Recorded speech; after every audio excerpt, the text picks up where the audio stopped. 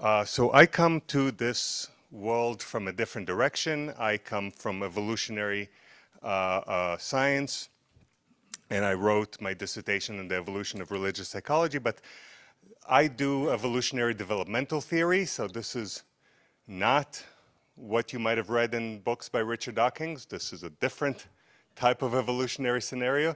And the type of evolutionary explanation that I discuss, the question is, what are the elements in the evolutionary toolkit that played a role in a trait, in the construction of a new trait? So in the case of literacy, we have vision, certain motor control, language, memory. Someone needed to invent literacy thousands of years ago. Someone needed to teach us literacy when we were children or adults. And at the end, we have a physical part of our brain that if we get damage in that part of the brain, then our one hand would not be able to do literacy anymore. But it is, in this case, the difference between literate and illiterate people is cultural difference. Doesn't mean it's a cultural trait, because you need the genes for eyes, you need the genes. So this approach goes against the nature-nurture distinction. We think that you can't speak about it coherently. But the question is, what were the elements in the evolutionary toolkit that played a role in this complex that I call it here attachment to belief identity, but it includes things like the emotion of awe, which I discussed also across the hall recently, but also the capacity to undergo sudden conversion, to be in the state of fervor, which I gave a talk about a while ago. So the main ingredients that I argue for are different types of love. So this is love as a very complex construct, but it's also an emotion, and we'll see. So you have parent-to-child love, which is probably the most important, but there's child-to-parent, and there's teenager-to-parent, and child-to-parent also changes over time, but teenager-to-parent is a very different type of love. We have love between siblings, but also extended families, and love of God, of country, all those things. We also have attachment to family identity, right, which we have in other animals as well, in certain group animals. And it's not attachment to the leader, right, because if the leader of the mole, you know, the meerkat dies, the group doesn't fall apart. They have a family identity. Now, the other ingredients are, well, you have symbolic language. Now, symbolic language gave us a new feeling of knowing, which is the sense of truth, right? Truth as in a match between words and reality. That sense of truth, that meaning, but there's also a sense that something is true, and that needed to interact with all these other types of love and to give us this new construct. And this construct takes from each one of these types of things. And then there's additional elements, you know, music and other stuff. All right, so this is a little background, a little more background. So I say that there's a connection between love as an emotion, right? Love is a bunch of things, but it's also just an emotion, and awe, right? So awe is the religious psychology version of this emotion that in a family psychology would be love. We have falling in love, which can happen suddenly and can happen involuntarily, right? So you can find a baby on your doorstep and you'll have an involuntarily fall in love with that baby. And that, I think, is related to conversion or also being born again. So that's sort of a conversion to something you already sort of are a part of. Limerence, so being in love, this is in the romantic sense. I think that this, and this is an event, this is an emotion, this is a state that you can be in for months or weeks or years. You can push it to quite a few years probably, but then it goes away. and that is related to the psychological state of fervor, right? So this needs to graduate to love from limerence. But fervor, I think, is the corresponding emotional or psychological state that you can be in.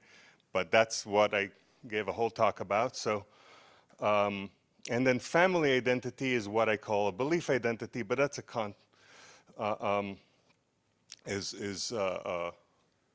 more complicated. So awe is to the state of fervor, like love, the emotion, is to the psychological state of limerence or infatuation, as I call it here. Okay. And love experiences are catalysts to falling in love. And similarly, awe experiences are catalysts to a conversion or being born again. And we'll see there can be other outcomes of awe experiences. But I need to give you all this talk about awe before I talk about what causes awe. And I'll just say that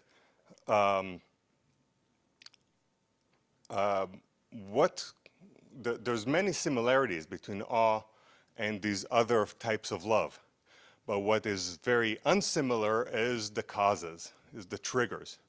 And that sort of makes sense, because what triggers romantic love and what triggers parental love, for example, are very, very different also. So in our evolution, when new types of love were added, and we started with parent to child and child to parent, which are very, very unsymmetric, but when we added new types of love, the triggers were completely different. So romantic, which clearly come later, right? Most mammals don't have romantic love.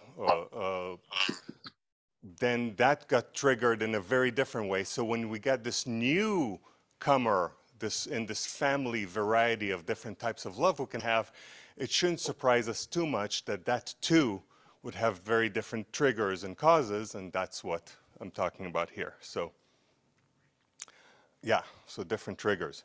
Now, one of the conclusions that I come from all of this, and this might be not at the center of the subject of this talk, but I think it's important to talk about in this context, is that at the end, I mean, so when you fall in love, let's say romantically, today we think of it as you forming a connection with someone else.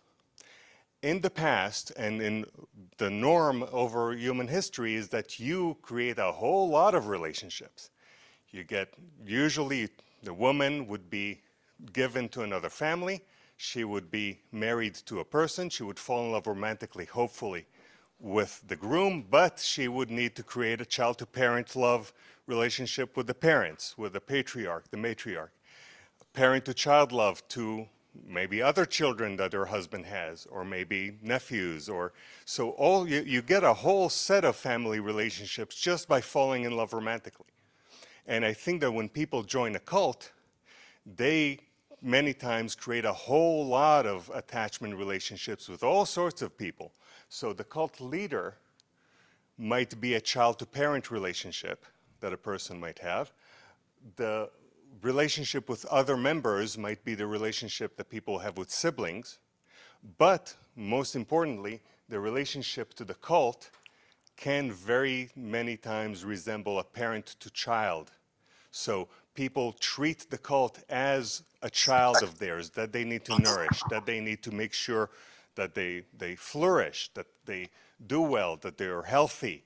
And the type of giving that we see that cult members give to their cult is not the kind you see children give to parents. It's the kind you see parents give to children, which is, of course, the much stronger one.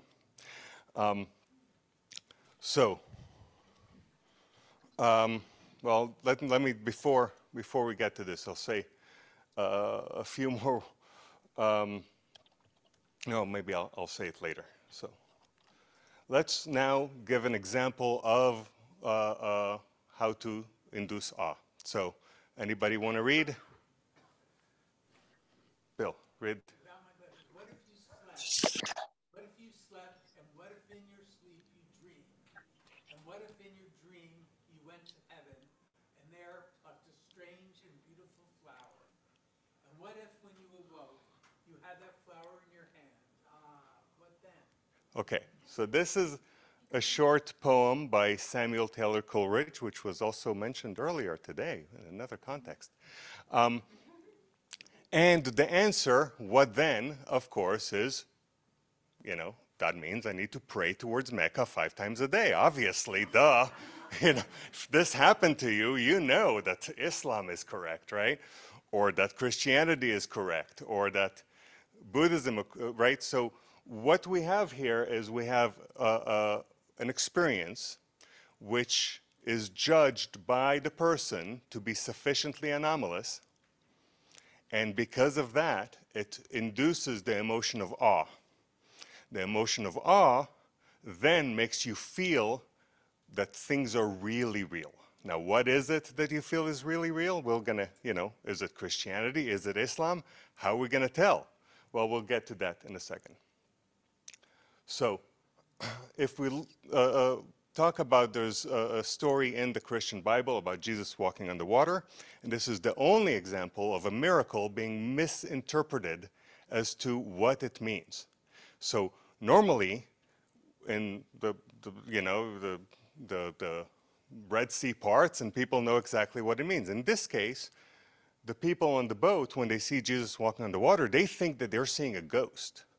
So they think that the miracle proves that ghosts exist, which, why wouldn't it, right? But then when Jesus makes it onto the boat and says, well, actually, it doesn't prove that ghosts exist. It proves that I am Jesus, I am him, or whatever it is he says. But it is a case that shows that actually there is no connection. The fact that he is the Son of God, or that ghosts exist, or that we live in the Matrix, or that aliens have landed, none of those are related to the unusual buoyancy of Jesus, right? I don't want to offend anybody, I'm sorry. But,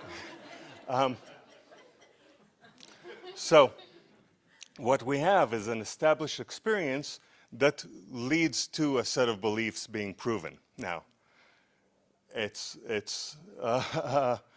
more complicated than that. It's a lot more complicated than that, but that's the basic schema. And so here's a quote by Mr. William James from 1902, and he says that mystical experiences have a noetic quality. Now, the word noetic means relating to knowledge. And it says, although so similar to states of feeling, mystical states seem to those who experience them to be also states of knowledge. They are illuminations, revelations full of significance and importance, and as a rule, they carry with them a curious sense of authority for aftertime. Okay?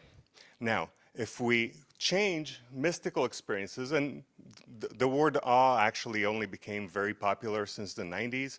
Before that, they used sublime and all sorts of other terms. But if we change this to thinking about the experience of becoming a parent, right? Having a baby and that changing our lives, creating a lifelong commitment, coming with rose-colored glasses, coming with a sensitivity to criticism, all those things, we also say that those who experience that experience feel like it's a state of knowledge. Now, in this case, it's the knowledge that you need to take care of the baby, because you better take care of the baby. But they're full of significance and importance, and they carry with them a curious authority for aftertime. Sorry, who was he? William James, he's the father of modern psychology. He's, you know. And is it important the authority for aftertime? I don't get stuck in it, but. Yeah, that this mystical experience can affect you for years, decades, to the rest of your life, you know, but also having a baby can affect you for the rest of your life. Now, so expectations make all the difference in how you interpret the experience. Now, so let's say you woke up with a dream flower, and the night before you watched the movie The Matrix. Then you might say, oh, this proves to us that you live in a simulation, right? I mean, I dreamt of the flower, and then I woke with it. But if you watched The Nightmare on Elm Street, you might be a little worried that now you might get murdered in your dream, and this might actually happen. So, as you can see, expectations, assumptions, context, how you interpret the everything, the social context, the psychological context, all of them are important. And we can see in this case, an inexplicable event can prove things are unrelated, but you know who this guy, this is Uri Geller. This is a famous charlatan from the 70s. And who could bend spoons, and if you want, at the end of the show, I can bend the spoon as well, but I've done that before, so I won't do it now, but at the end, if you want me to, I've heard gasps, people, even though it's obviously a lie. And yet he was called to solve there was a missing jet, and they're like, well, let's ask Uri Geller, he can bend a spoon. Maybe he would know where the jet is, right? Okay, so now we come to this construct that I call the default noetic conclusion or realization, and that helps explain how awe is being used in recruitment. So let's say you take 4 atheists from the ICSA conference. And let's say I would have a bowl of sugar here, and I would drop the bowl of sugar, and on the floor, in the sugar that fell, the word truth would be spelled out. So a miracle happened. One of them might conclude that Islam is correct, one of them might become a Jew, and one of them might conclude that Buddhism or something. One of them might think, where's the magnets underneath? That's not really sugar, right? And someone might worry, who's going to clean this up? But the default noetic conclusion is what will you conclude if you had a sudden awe experience, a strong awe experience? So you can have an atheist, that I'm an atheist, but if I have a strong awe experience, Mahayana Buddhism it is. Someone else, they're an atheist, or they're, but if they would have a strong awe experience, another thing would be proved. Now, what will be proved, that's not that hard to change. So to change your mind, to change your faith, to undergo conversion, that's hard, that's complicated. Let's see what my... but what you will conclude if you have an awe experience, that's actually not that hard. So let's say I travel to India, and I'm at an ashram, and in this ashram, everybody believes that the guru is God. I don't believe that guru is God, but because of the social context and because I'm told about it, if I now have an awe experience, that's what I would conclude. Now, it could be that Catholicism would be concluded normally. Regular everyday experience, I would, awe experience at home, Catholicism it is. But because of this context, I'm in the ashram, now my default conclusion would be that the guru is God. And so if you're invited to do a long-term, few hours meditation where you will have hallucinations and you don't know to expect them and you interpret them as being sufficiently anomalous, then you can induce an awe experience which will prove to the person that the guru is God, and that is can be a very powerful way to induce a conversion and get people to get involved. Okay, so now people who saw me an hour ago across the hall saw me talk about temporal lobe epileptics, so I won't repeat this, but the temporal lobe epileptics, they are people who feel awe all the time or very, very frequently. They're fascinating, super interesting, and we can learn a lot about how it feels like and what the effects are and everything from temporal lobe epileptics. But let me continue. So these are 2 books. This one came out last year. This one came out earlier this year. I didn't like them that much, but, I don't want to,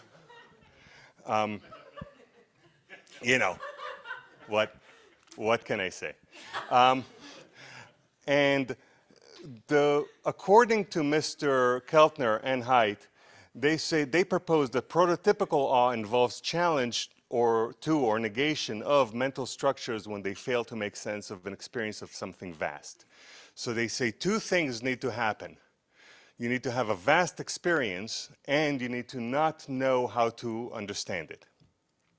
But I don't think that that's true, and I can argue why they make this mistake, and we'll see. So we need to take a step back and talk about emotions. I only have 10 more minutes, so I'm going to rush through a lot of this, and come talk to me. I can give you the whole thing later. So there is the William James is actually the father of the physiological theory of emotion, that an emotion is its physiological experience. Also related to Darwin, that each emotion has a facial expression, but that is, it's one aspect of emotions, and that is one school. The other school, which I think is more relevant in this context, is the Neo-Stoic view, where an emotion is an evaluation. So I'll just give you, this is a story about the empty boat. I don't know if you heard it. It's Eastern philosophy, Xiang-Chi, I think. And he tells a story of meditating. He's sitting on a boat on a lake, he's meditating. He gets hit by another boat. He gets super pissed off at that guy in the other boat. He's like, what is he not looking? He gets angry. He gets fully angry. Gets, where is that asshole? Gets up and then sees the other boat is empty. He's like, oh, well, I guess, and his anger disappears because there's nobody to be angry about. It's an empty boat that hit him. So it shows you how you evaluate the situation really, really can affect how the emotion you feel. So what we have the outside world and the worldview and expectations. So this could correspond to the set and settings that were talked about in the last lecture. But, and then you have a judgment, and then you have the emotion. So if the judgment is that something is sufficiently anomalous, then the emotion would be awe. But what caused it to be judged as sufficiently anomalous can come from the outside world. For example, something weird happened, lightning, or as I said, a miracle happened, something unexpected, or it can come because we believe that a double rainbow can't exist. So when you see it, you judge it as to be anomalous, and you are blown away, even though every rainbow is a double rainbow.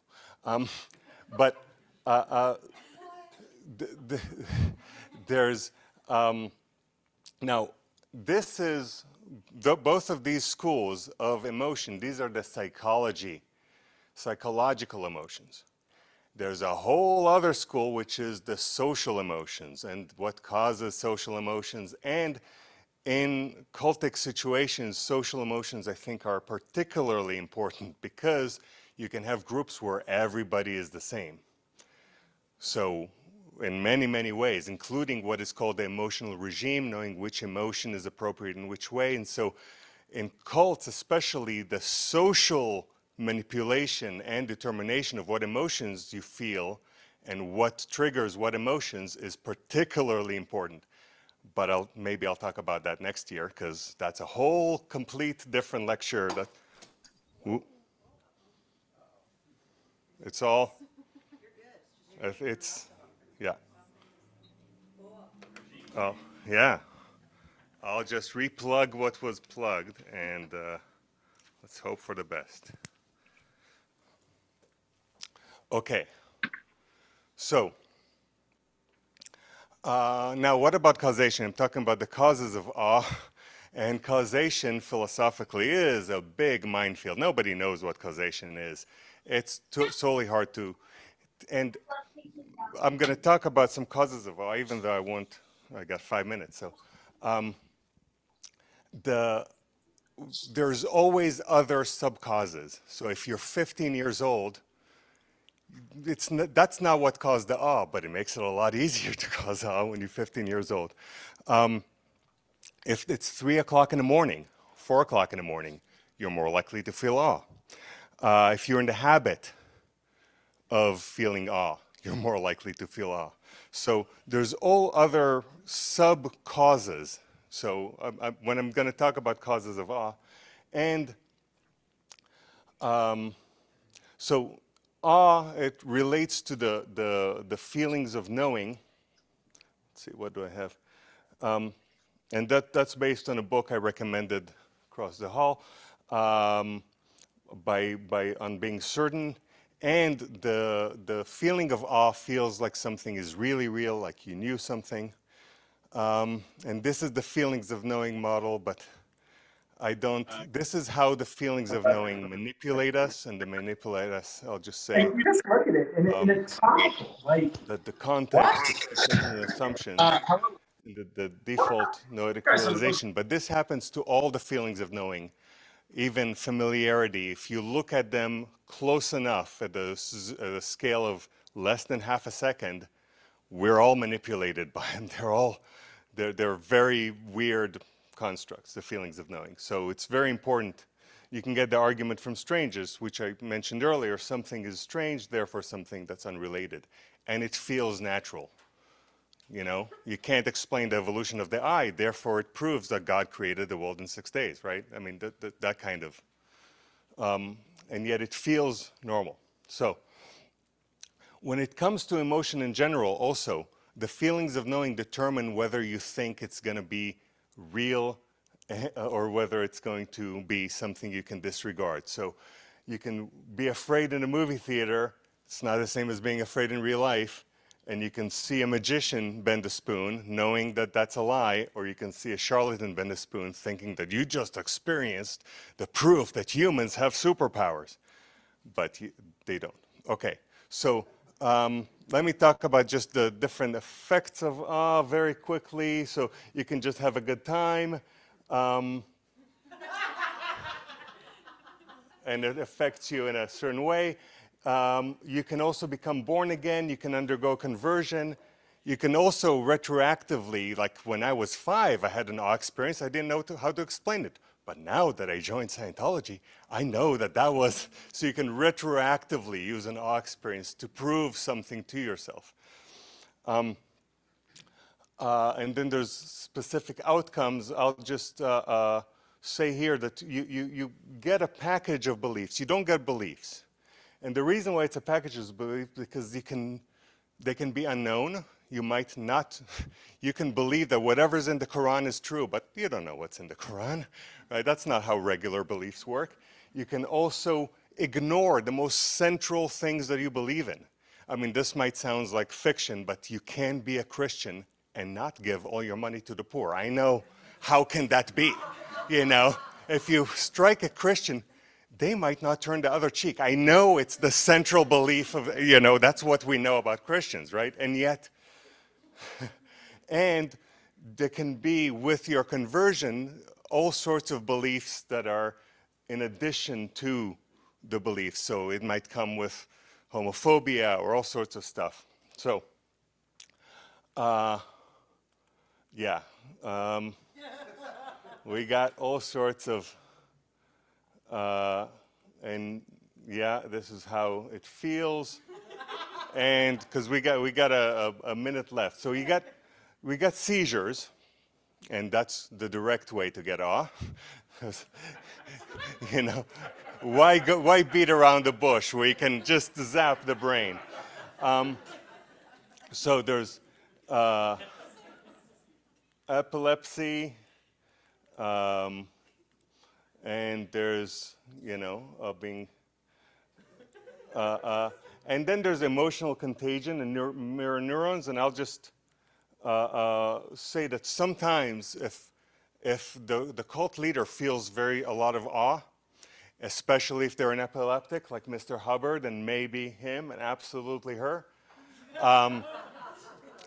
then they can look you in the eye, and because of mirror neurons and emotional contagion, you can feel that both you're being understood, they understand you, you get the contagion, you feel the awe yourself, and you can say, after that guru stared into my eyes, I knew I will follow them forever. because the emotion can be so effective. So a lot more to say about many things, miracles, but we're out of time. I'm just gonna, drugs, deprivations, stress reduction. We got falling in love, and then impressive anomalies. Oh my God, I was very optimistic as to how much celebrities, you know, if Mick Jagger walked in, we would all feel awe. Vastness, ancientness, and thank you. So.